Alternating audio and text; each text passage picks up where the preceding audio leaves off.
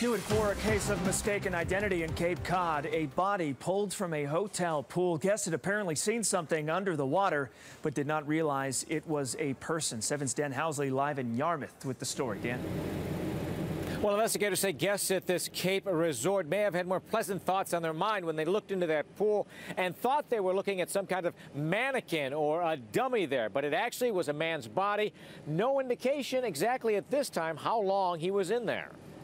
Police say the 68-year-old guest was found unconscious at the bottom of the Riverview's indoor pool Sunday morning.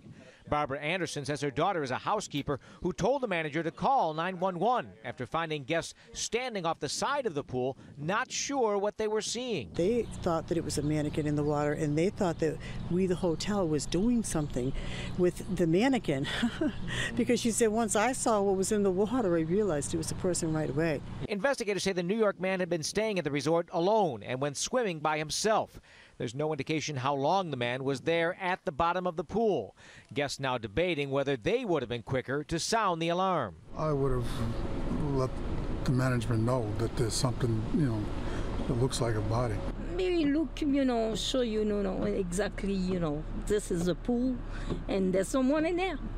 So you can understand how they wouldn't be sure? Oh, sure. Police say officers were on scene within minutes, jumped in, pulled the man out, and performed CPR, but it was too late.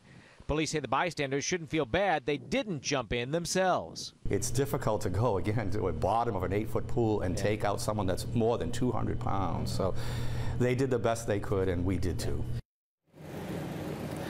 The hotel pool is closed down at least until the end of the week when the health department completes an inspection. Police say they believe this is simply an accident, no foul play involved, but an autopsy may confirm that when that's finished.